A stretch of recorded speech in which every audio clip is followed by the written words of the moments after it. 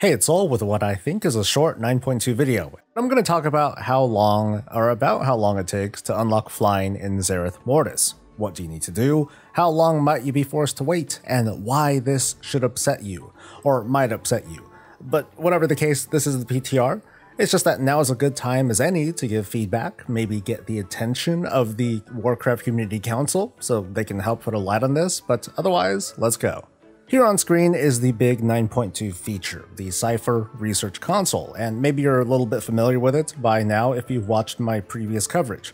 In short, it's a fun little upgrade system that gives zone buffs and outdoor world perks and access to customization and cosmetics. Progressing through it employs time and farmable currency to work through, but for now let's talk about time. Each of these research traits requires a research time. It starts off with a few minutes, but eventually, upgrades may take a day to research, some up to a week. You can research across these columns concurrently to save some time, but you'll soon learn that that's not a very big deal. At the moment, flying is locked behind an achievement for completing all of the ciphers. As of this build, the requirements of this achievement have changed. In the previous build, the achievement required researching at least 1 point in each of these traits. As you can see, some have only 1 point, others have 2 or more.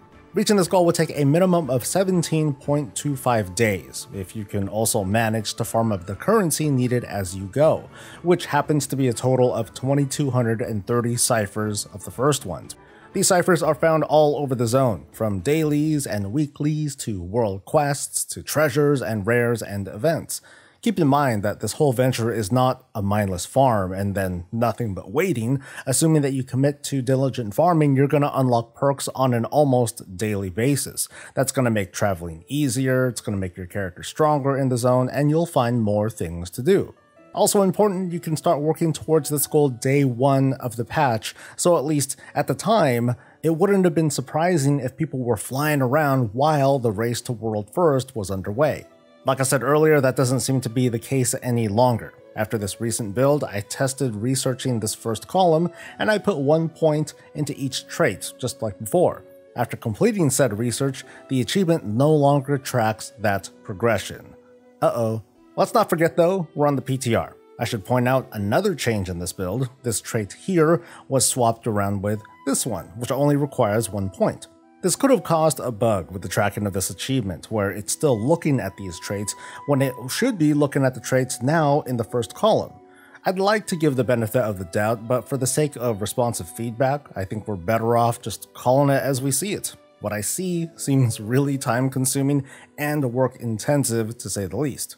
If the previous version of the achievement needed about 17 or so days to complete the flight achievement, but the new version needs us to fill out the entire tree, this actually doesn't add as much time as one would assume, because you can research multiple traits at once as long as they're on different columns. Also, at the moment, these columns have to be unlocked from left to right, and you can't go down a column until the topmost trait is researched first, that unlocks the column.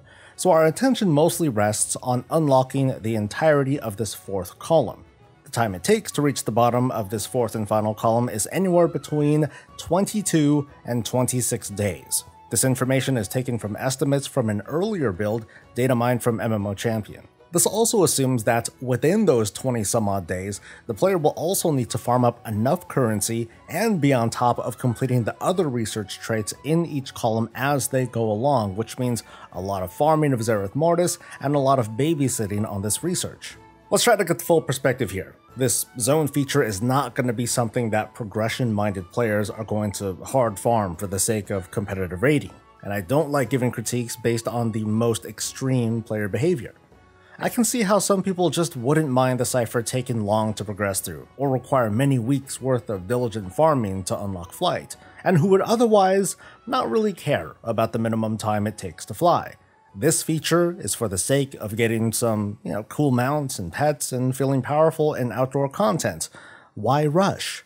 But now let's go to my feedback. Despite not knowing exactly how this whole crafting mounts and pets thing is going to work, I feel very strongly that even if logically this thing is not a big deal, the research time is 99% unnecessary for the enjoyment of this feature. There's not a lot of excitement when you work your way to buy that new trait, only to click on it and then you gotta wait 18 hours or 6 days in the 18 hours to enjoy it. It sort of takes that thrill away. I know this is non-impactful for raiders, but it still makes no difference for the sake of basic fulfillment. You know what felt really cool? Getting a trait from the box of many things, or the Titanic research thing from patch 8.3. I already put in the work. Waiting ain't work, even if I can do other things in the meantime, because then why have the wait time? It makes the currency boost that was announced earlier feel pretty meaningless. What's the big whoop in getting more ciphers if I still have to wait as long? And then there's having the lofty requirement of completing the entire tree. It seems like a bit much. Like, hey, thanks for completing the tree and unlocking all these perks. Here's flying to make you forget about most of them. Now, to the team's credit, the research unlocks are as much about exploration as they are about outdoor combat. It's just kind of a conundrum because flying over everything is a very powerful perk. But I also understand the meaning of wanting to let players enjoy the game on the ground for at least a little while. So I'll offer a couple of suggestions and then we'll let the commenters below do the rest of the suggesting and the flaming, that sort of thing. How about we lift the research time entirely? This gives meaning to a currency boost for alts. Players are already going to progress at their own pace too, and there's no competitive advantage, but this is without knowing what else can be explored on the map that might require flight. Or there could be a compromise on research, like only have a research time for unlocking each column, you know, all the top traits, but the rest of the traits just need cipher currency. Speaking just for me, it's not about the work, it's the additional time that gives me a problem, this double gating. It just really sucks that almost every node has a day-long wait to it, and all the concurrent research does is compel me to farm harder so I can have researches constantly running on every column. And then there's the flying itself. There are mysterious spots here on the map that I mentioned that so far they're impossible to get to, and believe me, I tried. If these places are only reached via flight, then I can welcome the notion that flying has unlocked a layer of content in a way that hasn't been done in years, and I appreciate that. If not, then I gotta wonder what's flying even for in Zereth Mortis. I suppose it's for easier farming of materials that let me craft the pets and the mounts, and for alts I guess, if they have any reason to do anything in Zereth Mortis at all.